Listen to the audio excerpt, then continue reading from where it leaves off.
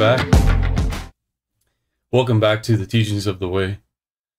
We're going to begin to start in chapter 5. And in the previous chapters, we introduced the Father's original language, or at least I began to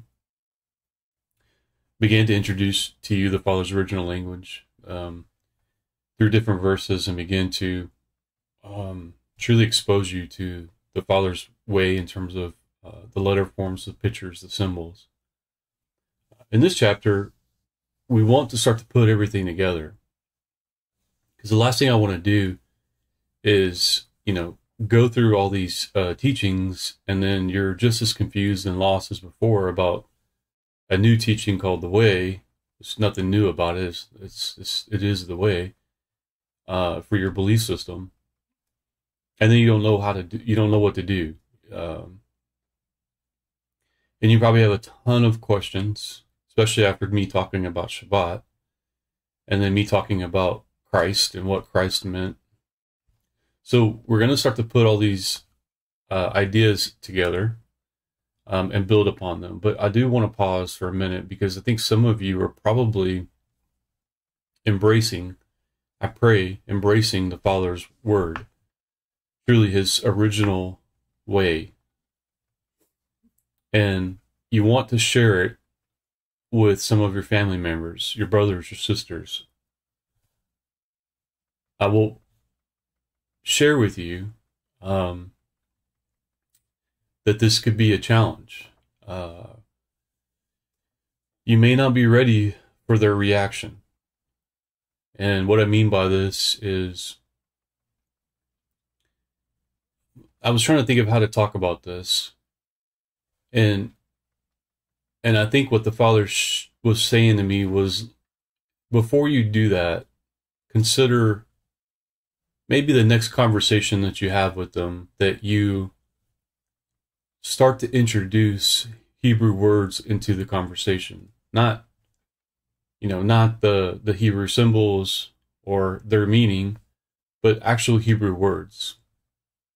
See what their reaction is. If you say Yahweh, they're going to be lost. They're going to be like, who's Yahweh? They've always heard it as Yahweh or some other form, Yahuwah, which means accursed one. But you need to understand, their eyes, for the lack of a better term, are blinded to these truths. All of our eyes are blinded to these truths. Only the Father can reveal the truth of what we're sharing to you. Not me, not anyone. Only the Ruach, through his Spirit, can it be revealed. So they may not receive the message, is what I'm trying to say. In fact, some may alienate themselves from you, because now you've begun to believe in a different way. They don't do it on purpose. They do it out of ignorance. The thing is, you're going to get discouraged and frustrated. So what I would ask is, stick with me through the end of this book that we're sharing, chapter 10. And then afterwards, I do plan on sharing videos on how to talk to other believers about the belief of the way. I do plan to teach other things. I'm really excited to start teaching. I have a teaching on tithing that I think every believer should understand. Just little things that I'm going to begin to start to teach that are in the Father's Word. So please keep that in mind.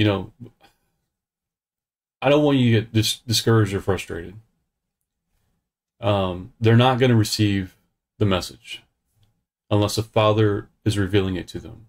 And you'll know that the Father is revealing it to them because they will begin to ask questions. Okay? Now, not questions like, why are you doing this, or why you believe this way, but they will genuinely, you will sense, you will be able to determine, you'll discern the Spirit, whether that Ruach is leading them to want to know more. Now, here's the thing that I have to share with you. Some of you are going to share this with your spouse, with your kids. They're going to think you've lost your mind. Just from my personal experience, I embraced this 110%. I went all in. I lost a pastor. I lost a relationship with my mom. And they all love the Father. They all love the Father, okay? But they don't understand, or they haven't yet, their eyes haven't yet been opened. And that's not all that I've lost. We'll talk about more of that. But just understand. Stay with me through the book.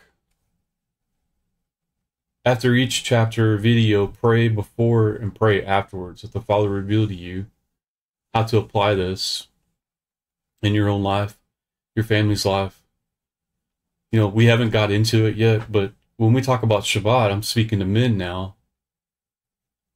You have taken your responsibility of teaching your family and giving it to a pastor. And I'm not saying there's not a need for a pastor, but your responsibility is to raise up your family. Your first ministry, if you will, is to your spouse, your wife, your husband, then your kids. But that ministry is to teach them the word, the truth of the way, and not shoulder that responsibility onto someone else. That's why Shabbat was so important, because Shabbat, the father was supposed to sit down with the family and teach them the Father's way through his word, and to teach his family how to worship the Father on his dedicated and Kodesh day. We're going to talk more about this. It's not to make you feel condemned. It's to start to teach you the proper way. So let's look at this. Chapter 5, let's put it all together. Let's really put it all together. The language of dedication, the 22 letter forms, Safa, Ha, Kodesh, Kadam. The language Safa, HaKodesh of dedication, Kadam, from the beginning. Basically, to you, we've shared it as pictures, okay?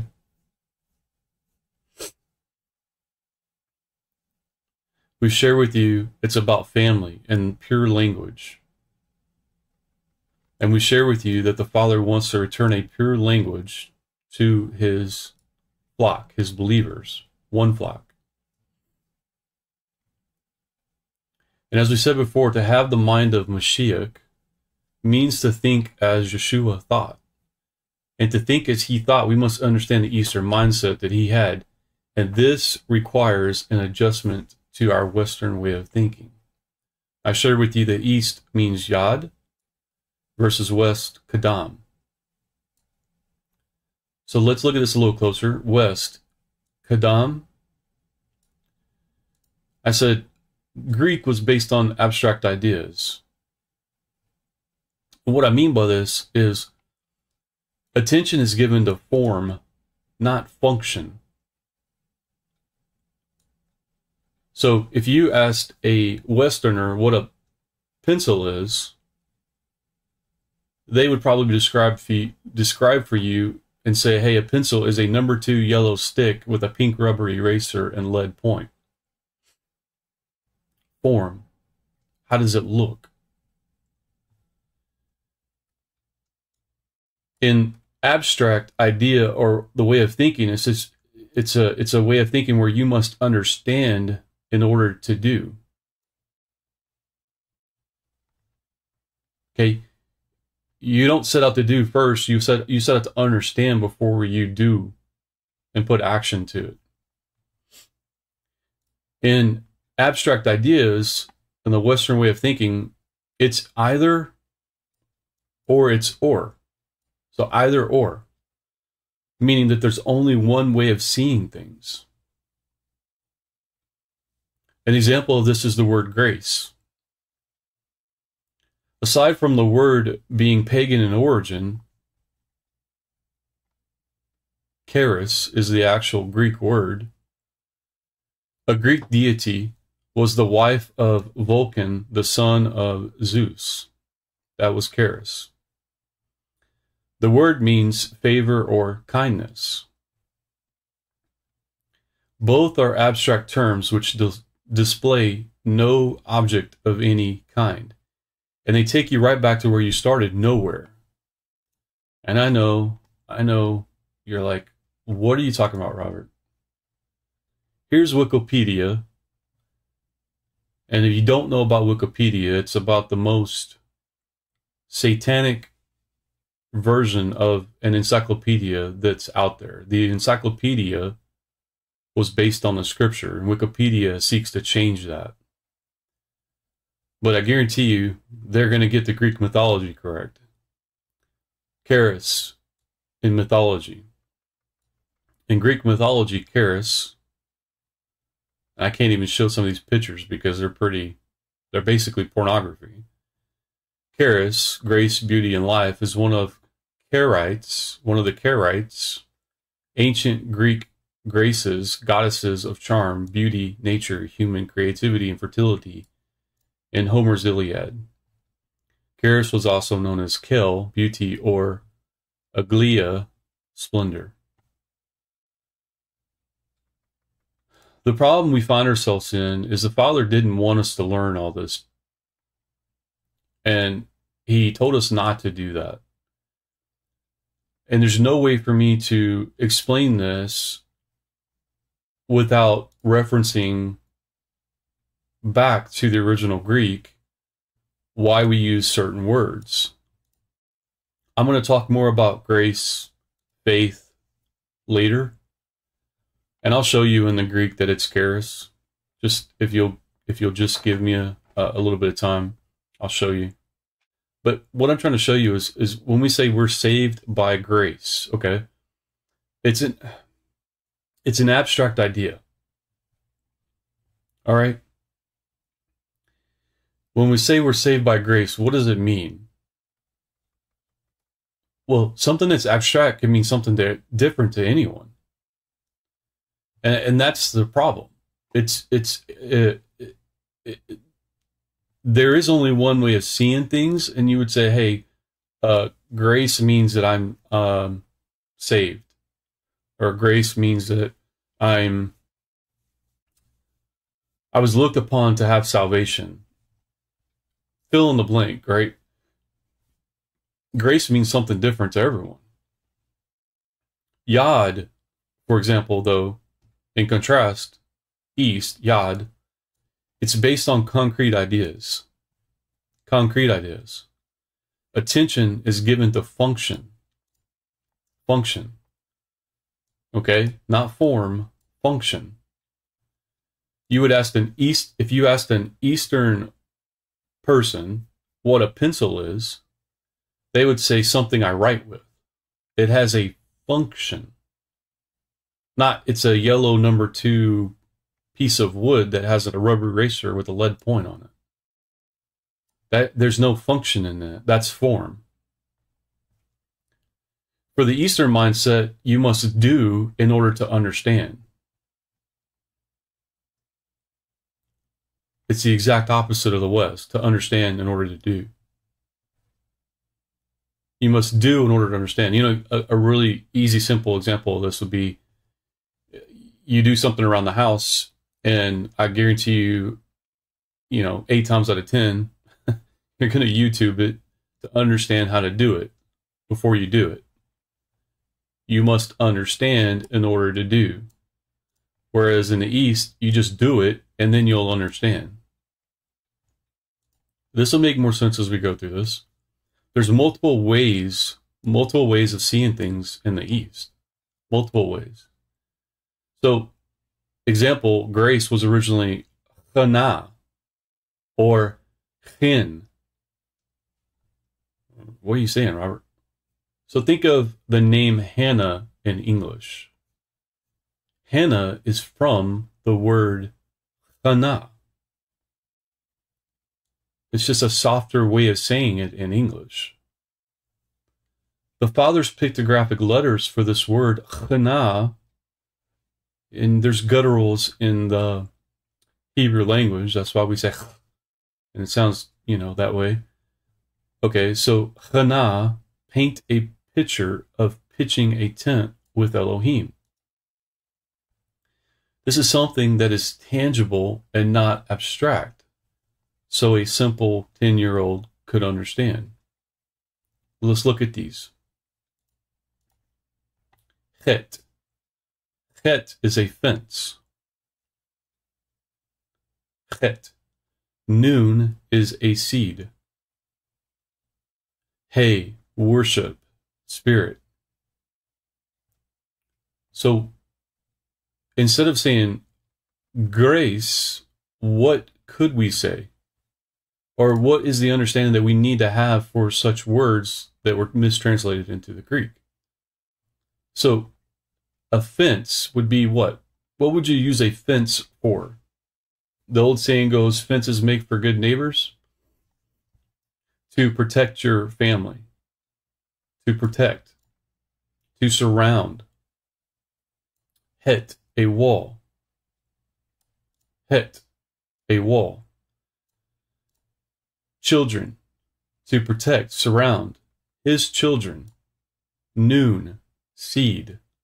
Noon, children, seed. Teaching them through revelation, spirit, or revealing the truth. Hey, spiritual man. We can literally say, I am saved not by grace, but we can say, I am saved by pitching a tent with Yahweh daily. And as a result of his chana, his protection, as co-heirs, the seed, and fellowship, I will be washed by and grow in his word, which lead to my obtaining salvation. Obtaining salvation. Not in the sense of work, but there is action that has to follow belief. It's exactly what Shaul taught. Shaul said, you show me your belief, I'll show you my belief with works. By learning to study key words in Scripture using the Father's original pictograph aleph bayit, we will begin to change our ways of thinking. We will start seeing the Word and its message as it was intended to be seen, and eventually we will begin to see not only the whole Word is a picture of Yeshua, but that the picture itself is built on the most basic elements. A house. A house. A family. And a garden. The Father's Word and His alphabet are comprised of the most basic and simple things for us to understand. So let's look at it. Remember I told you, the Father's Word consists of 22 original symbols or pictures. Now, before you go and do an internet search, okay, these symbols have been changed over the years to fit the modern Hebrew. So, when I give you these meanings, these are the original meanings. They're not the modern versions of those meanings. So when we look at this and we say, it's all about the sun rising in the east, bursting light into the darkness, or setting in the west and diminishing into darkness. Remember? Two ways of looking at the Father's Word. It's all about water or blood, mem. Mem. Yeshua being washed by His Word. Blood being purchased by the shedding of His blood. Seeds. Seeds, heirs, the good seed. Remember I talked about Noah's, the good seed? The good seed. But also Eastern mindset, the bad seed. The bad seed. It's all about thorns and roots and trees and vines, branches and shoots and fruit. It's all about eyes. Eyes.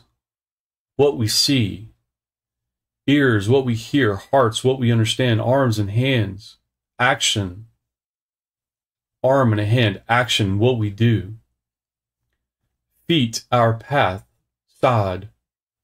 Sod. Our path, which we walk on. Heads, resh, what we think, and who is our headship. Resh. Mouths, what we say and who we praise.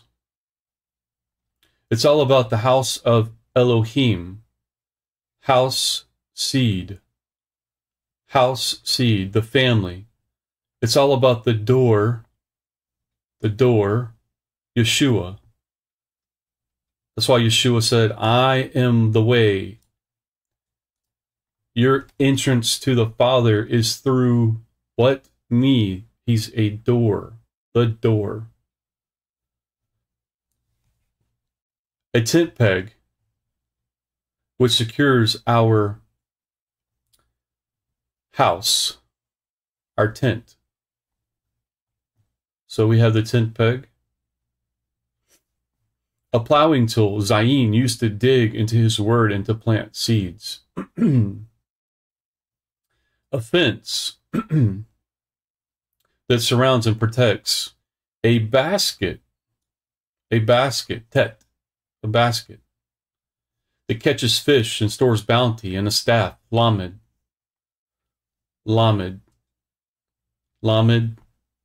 gimel.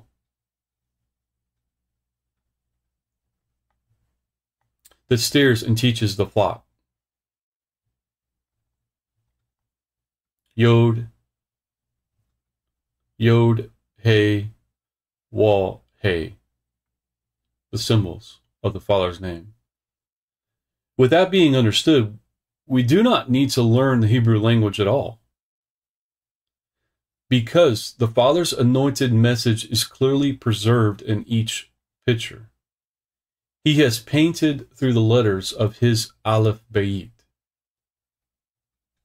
Consider Alexander the Great, who at the early age of 18 conquered the entire world. How did he do that? What made him so successful? He did not enslave his captors. He did not imprison them or starve them to death. He simply changed their language. He knew only too well, as does Hashatan, Satan, that if you change languages, you change mindsets and cultures as well. And this has been Satan's game. He has drawn people away from knowing the Father's original language. He has succeeded in causing everyone to forget the original language and to think and worship in ways that are contrary to the Father's original ways, contrary to the way of the Father from the beginning. These teachings, this book is designed to help you follow along with the Father's Ruach HaKodesh, his spirit or presence, to deliver deeper and more accurate understandings about the Father's Word. It is also designed to get you started on your own journey to simplicity of the way. So why say and teach Kodesh or Kodeshah and not holy? What's the big deal anyway? Let's go back to the source of the way and learn why the Father wanted it this way in the book of Deuteronomy. The Father taught us an especially important message in Deuteronomy about mixing his ways with others. Let's look at some of this loving instruction now in Deuteronomy chapter 22. You see, anything mixed in the Father's eyes is considered to turn his stomach, or is an abomination, as we would say it in English. Remember, there are only two seeds in the earth.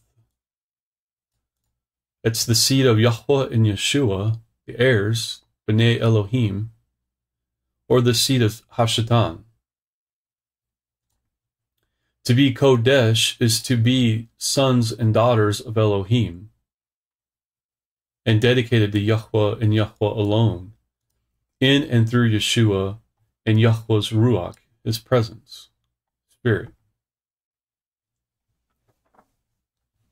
Deuteronomy chapter 22, verse 9.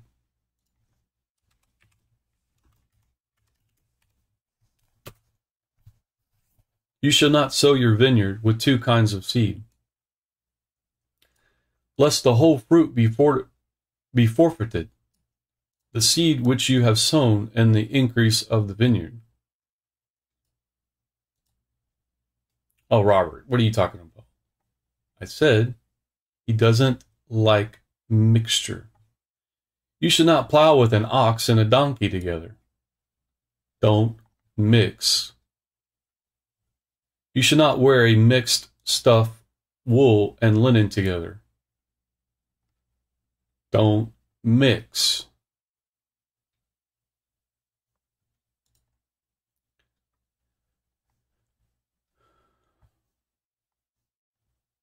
Let's look at it in kind of more modern way of saying it. Do not put on a garment of different mixed kinds of wool and linen together. Of different mixed kinds.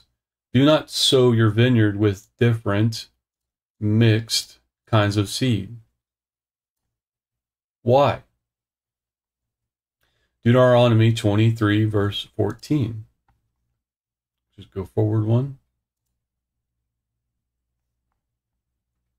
Down here to 14. For Yahweh, your Elohim, walks in the midst of your camp to deliver you and to give up your enemies before you.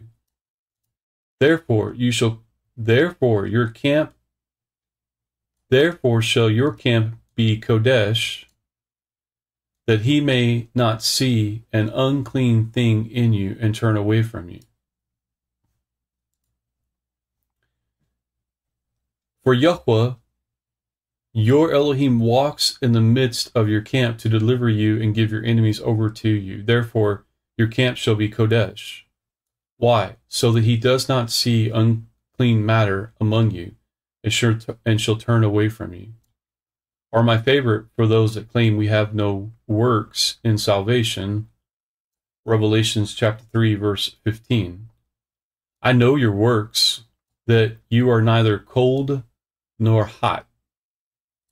But because you are lukewarm, mixed, I am going to vomit you out.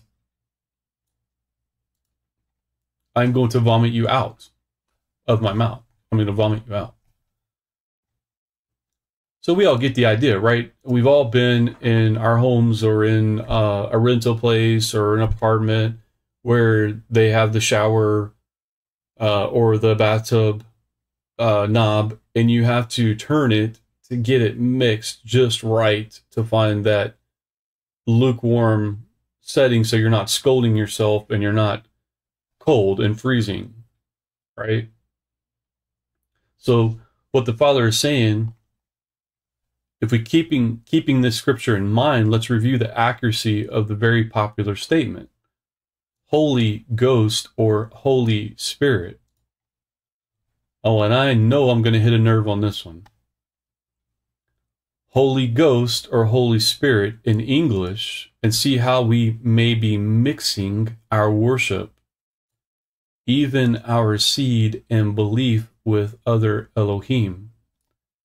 The Hebrew word Kodesh, or dedicated, was translated from the Father's scripture into the Greek word hagios, and it means separate. In our older English, we derived several English words from hagios, including holy, hallowed, and sanctified, all very common terms used in Christianity today. And another popular word used, sacred. When these English words are used, they create the idea of piety, or being pious, or to be devout or devoted to something. Think of any religious ritual. Now, right away, you may be thinking, okay, here we go again. He is going to tear down my words. But listen, just for 1 minute, consider that you may not have been taught the complete truth. And what I mean by this is that Kodesh, Hagios, essentially mean the same thing. Dedicated to something or someone. But what you should find interesting by studying to show yourself approved is the translators intended something very different in meaning. Let's look at it together in Isaiah 66, verse 15 through 17.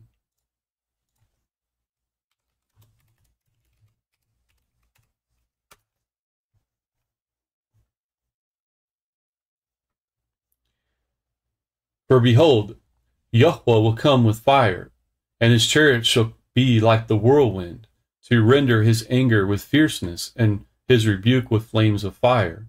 For by fire will Yahweh execute judgment, by his sword and on all flesh, and the slain of Yahweh shall be many. Those who sanctify themselves and purify themselves to go to the gardens, behind one in the midst, eating pig's flesh, and the abomination, and the akbar, they shall come to an end together, says Yahweh.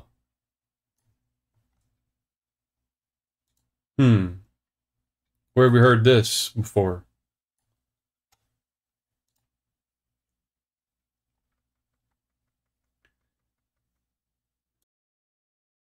So let's look at this in the original language. Those who sanctify themselves. Let's read it in the NIV real quick. Those who consecrate and purify themselves to go into the gardens, following one who is among those who eat the flesh of pigs, rats, mice, mouse, and other unclean things. Remember I talked about the unclean things, clean and unclean before the law? They will meet their end together with the one they follow, declares Yahweh. Looking at this in the original language, we see those who sanctify is kadosh. Okay? From the word kodesh, to dedicate. We look at the Strongs here, we can see sanctify, hallow, dedicate, holy, prepare, consecrate, appointed, holy. Remember the Shabbat day to keep it dedicated. See how they interchanged Kodesh for holy?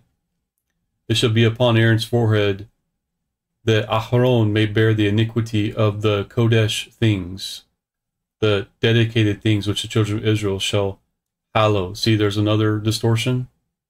And all their holy gifts, and it shall be always upon his forehead, that he may be accepted by Yahweh. So,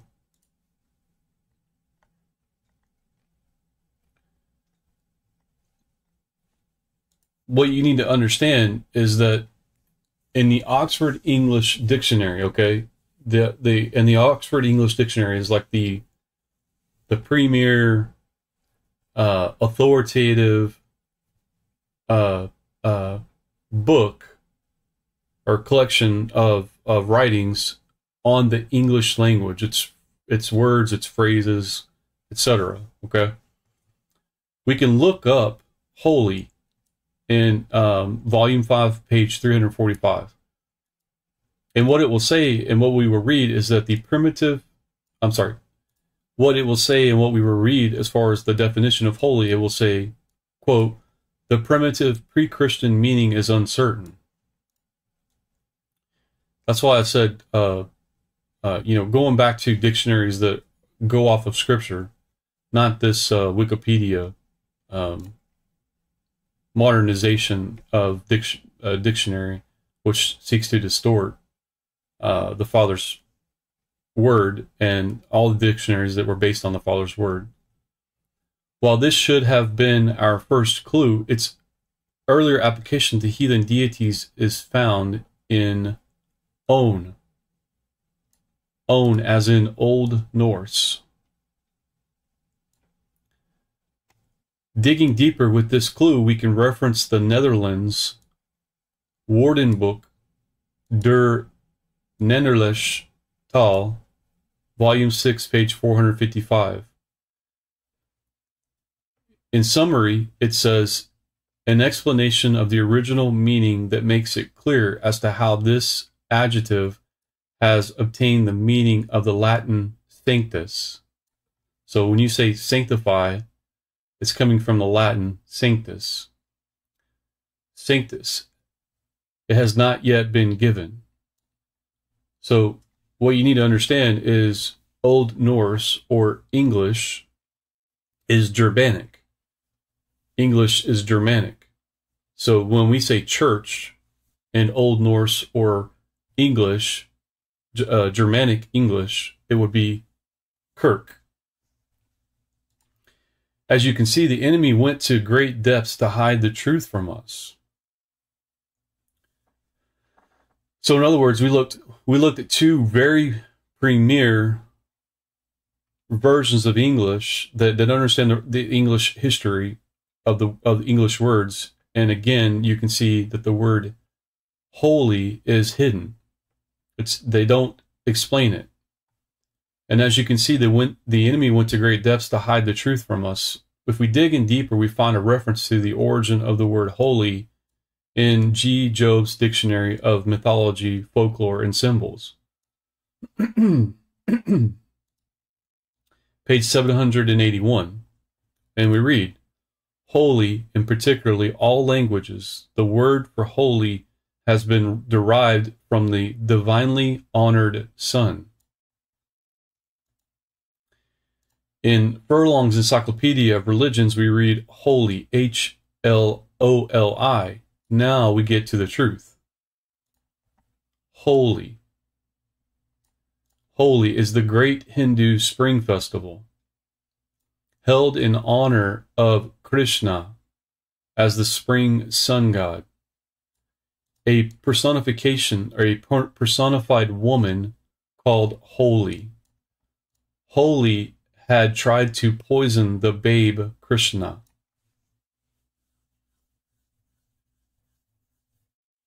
So we looked at all the dictionaries, and you may need more convincing. So let's go back to the Father's Word, and we'll look at the Strong's Concordance. And we're going to go to the Greek 1506.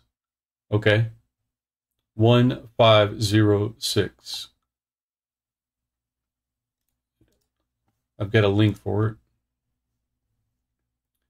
So we're looking at the Greek, and we're looking at 1506, the entry 1506.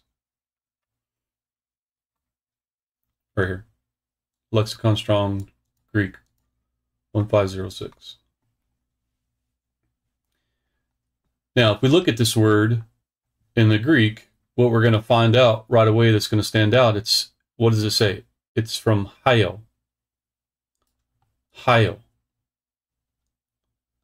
What does Hyle mean? The sun's ray. The sun's ray. Pure, sincere, unsullied, found pure when unfolded and examined by the sun's light. The sun's ray. Judged by sunlight.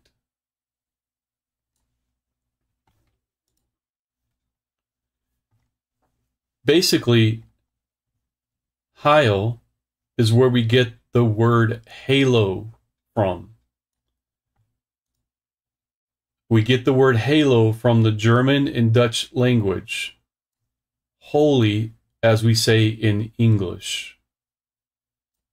Now, You've all seen these pictures of Jesus and Mary with halos, right? Here's Jesus with the halo. Jesus with the halo. Jesus with the halo. Mary with the halo behind. The sun halo. And it doesn't take long to look up these words, nimbus, halo, or aureole, and see that their meaning is indicative of sun's rays. I just showed it to you in the original Greek. Solar power, or even the sun's disk over the statue. The sun's disk, sun. But few would correlate to sun worship as Christians. After all, we all went to worship on Sunday of the week, so why make the jump to sun worship? Who are we truly worshiping, saying holy? Why do we think it so far stretched with all this evidence that Satan, all along from the beginning, said he would be worshipped like the Most High? And truly had the Father Yahweh, had not the Father Yahweh opened our eyes, we would continue to be like those in Acts 7:42, who, quote, Elohim turned and gave them up to worship the host of heaven.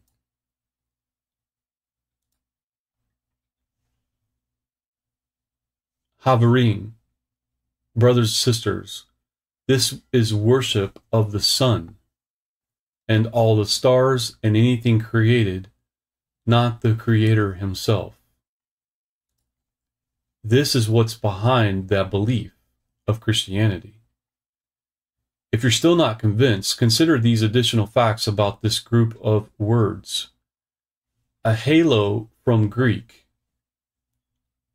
also known as a nimbus, aureole, or glory, or gloriole, is a crown of light rays, circle or disc light, that surrounds a person in art. It has been used in the iconography of many religions to indicate holy or sacred figures, and it has at various periods also been used in images of rulers or heroes. In the religious art of ancient Greece, ancient Rome, Christianity, Hinduism, Buddhism, and Islam, among other religions, sacred persons may be depicted with a halo in the form of a circular glow, or flames in Asian art, around the head or around the whole body. This last one is often called a mandorla. There's nothing new under the sun. Okay? The Christians didn't invent this. The Islam don't just practice this out of mishap. Neither his Hinduism or Buddhism, nor did the Greeks invent this. Sun worship existed from the beginning. It's worship of the Shining One, Hashatan himself. He has us all tricked into worshiping him. The sun god Helios, called Christ by the Romans in ancient Greek religion and myth, is the god and personification of the sun, often depicted in art with a radiant crown and driving a horse-drawn chariot through the sky. This is the sun god Helios. Here's the halo. All the sun's rays. Though Helios was a relatively minor deity in classical Greece, his worship grew more prominent in late antiquity, thanks to his identification with several major solar divinities of the Roman period.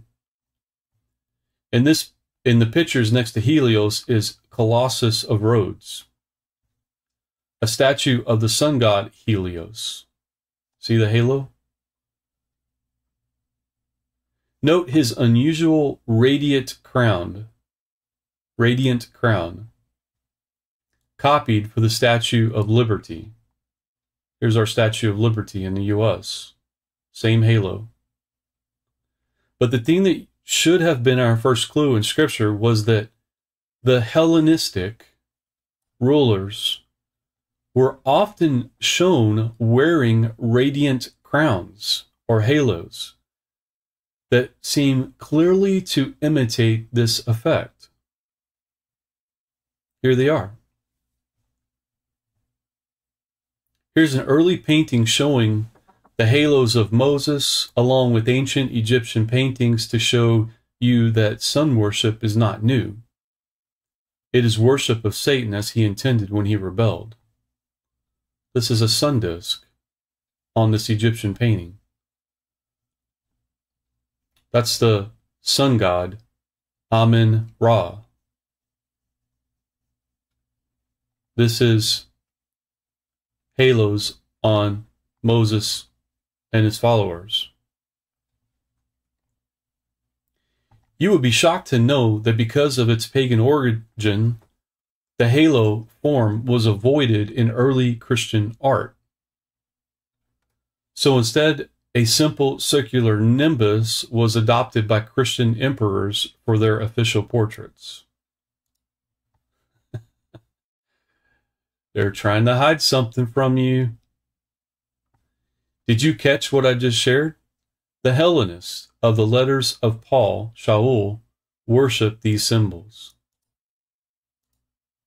Truly may Yeshua's blood cover us all for our ignorance. The German and Dutch equivalent of holy is Heilig, which is derived from Heil. Heil. Who is Heil, and where have we seen Heil before? Let's consult the Merriam-Webster dictionary, an actual dictionary based on the Father's word. Heil. To salute with the German exclamation Heil.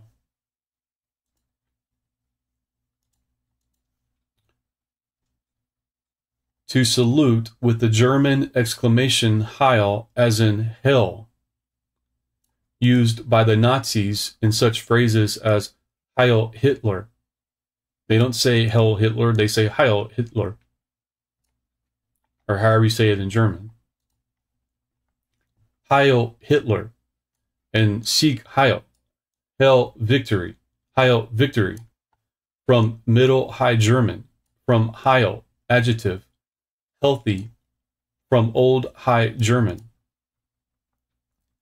If by now you are not at minimum disturbed by the use of this word holy or its most prominent symbols in the halo, you should prepare yourself for the next chapter, where we ask the question that if a lot of our language comes from sun worship and practices, what other words have creeped into our language and may be truly separating us from Yahweh, whose expectation is we be Kodesh, dedicated to Yahweh alone, and do not mix pagan worship practices.